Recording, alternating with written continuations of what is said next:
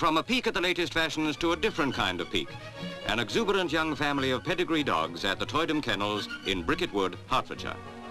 Whether you like Pekes or not, no one will deny a more aristocratic group of youngsters you couldn't wish to meet. But in case they all look the same to you, let's take a close look at a privileged member of the group. And no wonder, because Toydom Ts'Zee, that's his name, is the world's most valuable dog.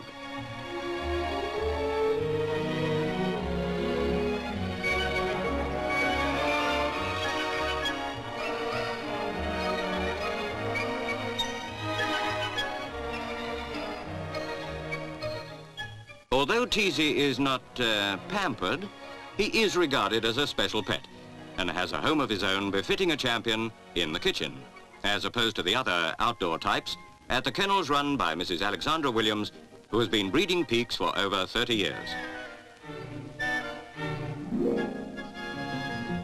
A Crufts champion this year, Ts'Zee has won 14 championships to date, the first when he was just over a year old.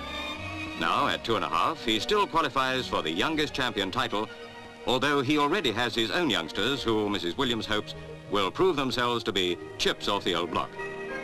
Yet the Pekes are not all bred for perfection. Some make excellent entertainers.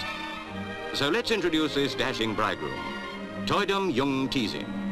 Far from being scared of marriage, this chap apparently couldn't wait. But at least the bride, Toydom Cherry, is the same age, just 5 months old.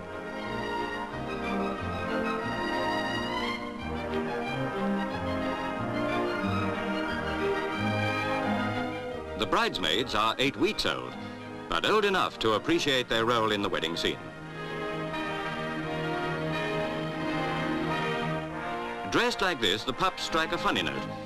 Yet originally, Pekinese, bred to look like little dragons, were the sacred dogs of old China, and it meant death to try to smuggle one out of the country. However, 5 were brought to England almost a century ago, and from these descended the Pekes of today, still determined to be the center of attraction.